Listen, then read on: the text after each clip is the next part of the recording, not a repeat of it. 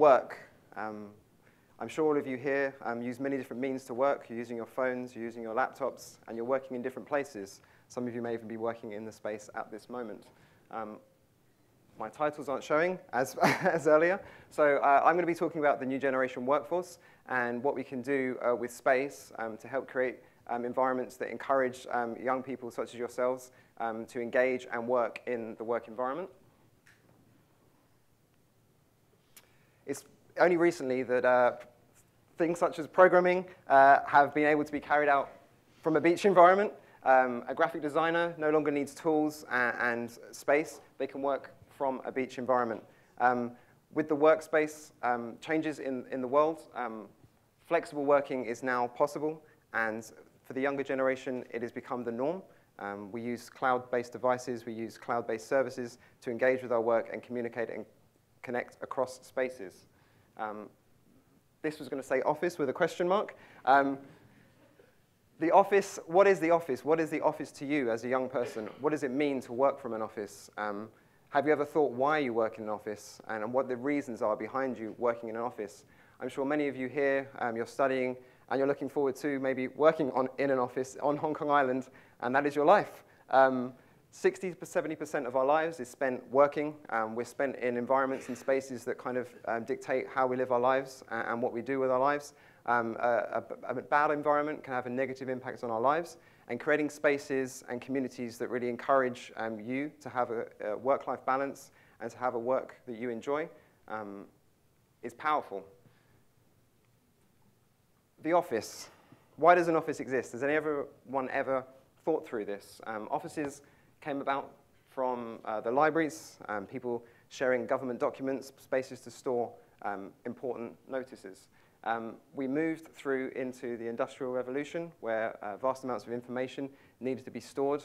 Large pools of workers were needed by merchants to be housed, to process the documents, store the administration, and keep records of what business was being transacted. This gradually changed, gradually moved. We saw the open office environment in the 1920s to the 50s, spaces that managers could manage and look out across the staff, oversee what work was being done, and communicate and collaborate with the people in the space. As we progressed through into the 70s, cubicles arose. I'm sure many of you here who may be a little bit older have your own personal cubicle. Maybe Mark has one that he calls his own.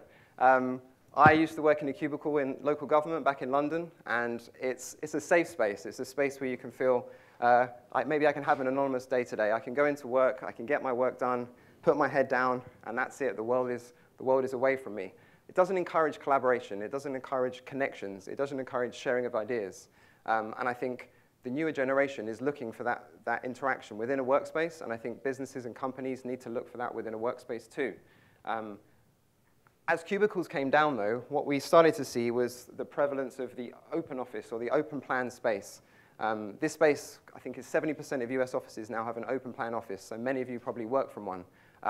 The idea is to encourage collaboration and connectivity, but what we can see happen is that extroverts sort of start taking over the place. Introverts no longer have a safe space that they can hide away from the troubles of the day, that they can get some of their work done and they can focus down on the problems and tasks at hand.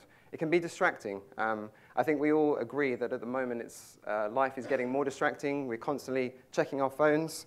There's constant notifications happening, constant pings and constant needs of attention across all our devices. The workspace is no different, and I think deep work is becoming tricky to attain in a workspace. You're always seeking new inputs through a space, and you're unable to focus on the task at hand. There's always an email, there's always a phone call. Things need to change to that impact. But maybe they change too much within the workspace environment. Slides, all sorts of fun things, hammocks. We saw this, what I like to call the Googlification of the office space, primarily probably started by them. We started to see this shared out across the media, fun things you could do in your workspace, that would really kind of break the work-life balance, but perhaps encourage people to just treat work life as home life. Through this, we started to see a bit of a change and a bit of a furrowing down of the space. And through this, I think co-working rose. So this is our space, Garage Society. Yes, we are pet friendly. Animals are allowed in the space, and we like to collaborate and work with them. So co-working is flexible workspace, shared workspace, where businesses can work together, collaborate and communicate through ideas with offices, with shared desk locations, and this encourages people to exchange knowledge, to communicate and create, to work together within a community, and encourage each other to achieve.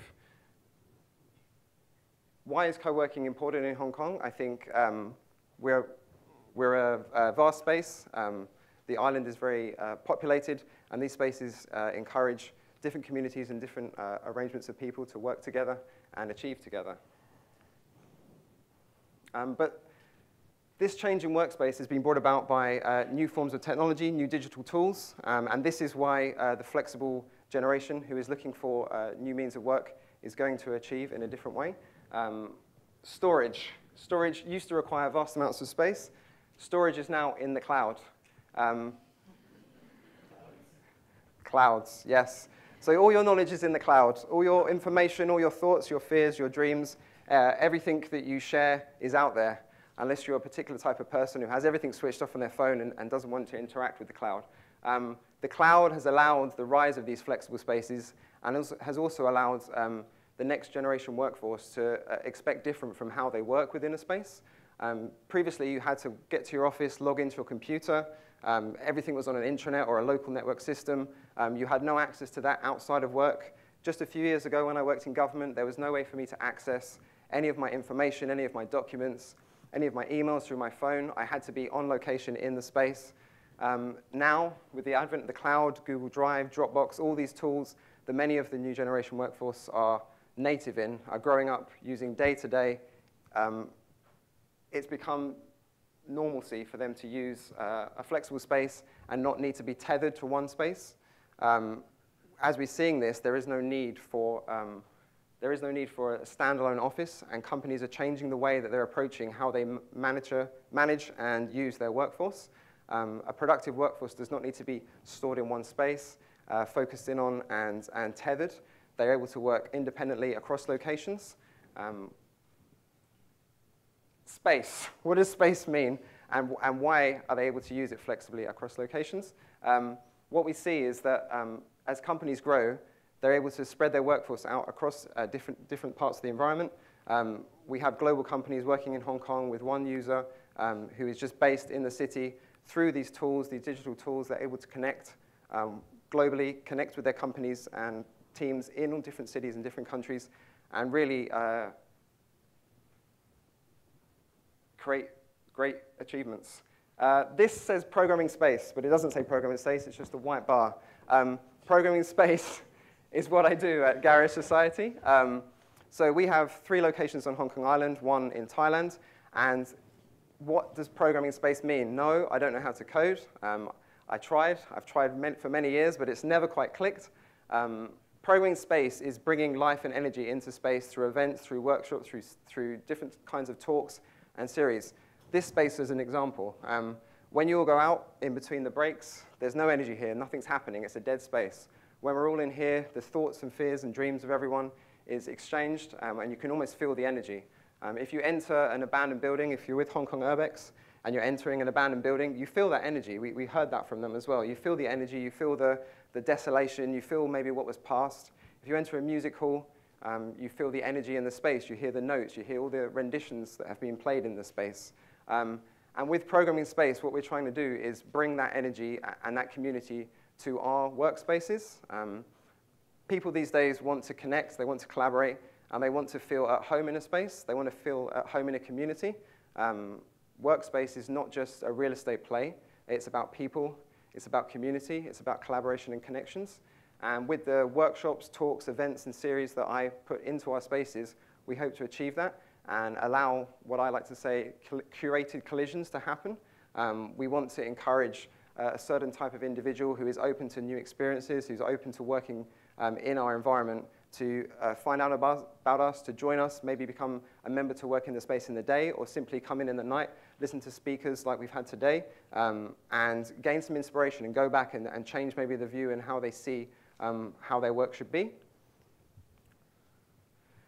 when we talk about programming in space as well, we can also talk about turning what is ostensibly an empty storage room that was being used over in Thailand for many weeks as kind of the back end of a renovation job into a space that is full of young people communicating, collaborating across cultures, people who have traveling across the world and are all in one space, looking to work, looking to learn new skills and connect with each other. This is in Thailand, a space that we put together in partnership with LubD, and this is focusing at digital nomads. And if you didn't know what a digital nomad is, it's someone who can work remotely, who is basically at the cusp of this new generation workforce, who's looking to engage and work solely through a laptop, moving remotely every 2 to 3 months, and not having one fixed abode, not staying at a desk, simply moving with the times, taking in new experiences, connecting, and doing all their work through the digital tools that are available. This is a play by us to explore how we can work and interact with this community and connect with them. The difficulties with this community is that they're constantly moving, they're in flux. I think for a community to grow, you need some key linchpins to be there, to be encouraging. You need people to be reciprocating. You need almost people who are your cheerers, who are working for you to encourage other people to be engaged with the community. And we see with this that this is only going to become more prevalent. Flexible working and working in this manner is going to change how we interact with space. It's going to change the need for fixed office abodes. And we already see large companies. HSBC recently has moved their team into their digital team into a flexible workspace in Causeway Bay. They're changing how they interact with real estate. They're changing the needs to put down such vast sums to call a space their own. And because of this, we're going to see a vast change in how us here, young people, are maybe working in 20 to 30 years' time. Millennials. They look like millennials. There was a title that said millennials. We heard about them earlier. 70% of millennials are interested and keen to work flexibly. They don't want to be tethered to a space. They want to kind of dictate their own hours. Why should we work 9 to 5? Many of us have different time rhythms. Some of us prefer working in the morning. Some of us work great at night. With this revolution, we're going to see that the ability to work to your own schedule and work within your own schedule is going to become available, and companies are going to embrace that. And instead of the old style, housing everyone under one space to increase productivity, we're going to see a new way of being empathetic towards the needs of people, and productivity increasing because of that. But what does the workspace of the future look like? This is a project in the Netherlands from a few years ago, looking at a future workspace that required no sitting, no seats. The idea is there's sort of places you can lean, places you can move, places you can kind of kneel casually on. Some of you are shaking your heads. And this is a concept that's not just looking at how the conventional office can be changed, how there is not really a need anymore for 4 walls, a desk, a screen, but also how many of us are concerned with the impact of sitting for 8 to 9 hours a day, what that can have on your health, what that can have on your ability to live a long and fruitful life. The idea here is that with constant movement, you're keeping healthy, you're keeping fit, you're keeping strong, you're keeping well. And I feel that we're going to see more and more of these sort of ideas filtering into the workspace environment. We already see it with treadmill desks. We already see it with standing desks, which we provide as well at Garage. The ability to stand and work is becoming more and more prevalent, and people are more keen on this. They no longer just want that cubby hole where they can sit away. But what's the next step? Beyond space. I think we're all aware here that real estate is very expensive. Space is limited in Hong Kong. What options are available when we're looking beyond the idea of the conventional workspace, and what can we do with that? Virtual reality, I feel, is going to be a strong proponent of this. As we become more flexible and embrace this environment, the need to still connect and be in the same space with someone is going to be there. I see a future where people will log into their device. You'll be in a room with your clients. You'll have no need to travel to see your clients. And perhaps you just have a space within your own home where that is your workspace. You walk in, plug yourself in, and there you are in your space with your clients or with your team that's across the globe. This ensures that you still have that interactivity between people within a space. You're not just staring at a flat Skype screen. And I think this is something that we're going to see more and more of: augmented reality, augmented versions of how we work and interact with our products and devices, new ways of interacting with our clients as well. It's going to change the way we interact with our space. So the new generation workforce. What does the future have in store for us? I see that the future here for us is that we're going to be untethered from space, untethered from the needs to be in a particular location, untethered from the need to be overseen by management. Digital tools, digital devices allow us to collaborate in new ways, and ways that are improvement on the previous of how office space is used. I had a nice little final statement here to say, which for me is that the way how space is created and how space is used and how we can create space for you has a change in your life. How you interact with the space is important for you in terms of how you live your life, and in creating new spaces and new experiences for work, and we can create a new way and a new experience for how you live your life. So thank you guys, and thanks for Mark for sharing this evening.